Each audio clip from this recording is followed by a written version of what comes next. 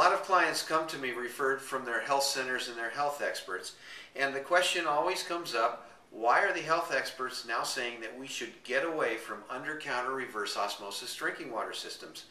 And the reasoning is that when you strip the majority of the minerals out of the water, you make an acidic pH, and the health care professionals, a lot of them now are trying to get away from acidity because things like cancer and disease thrive in an acidic environment. Secondarily, we are trying to strive to get mineral content in our drinking water, and reverse osmosis tends to remove better than 90% of the natural minerals in the water. And third, from an environmental standpoint, reverse osmosis uses water to make water, and so we're creating additional waste there every time we get a glass of water.